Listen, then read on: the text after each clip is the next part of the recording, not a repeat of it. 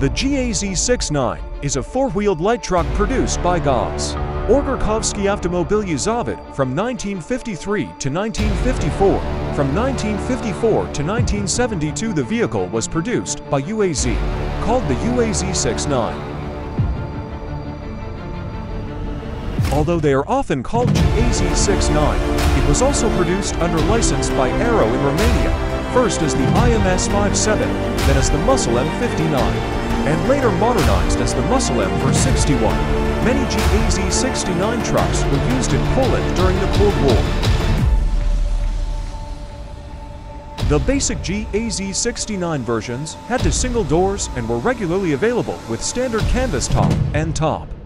Another variant is the GAZ-69A UAZ-69A with two pairs of doors.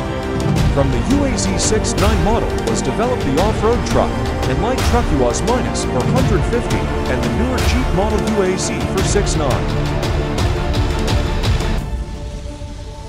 The GAZ-69 was the Soviet Army's basic light off-road vehicle to replace the GAZ-67 and Willys Jeep.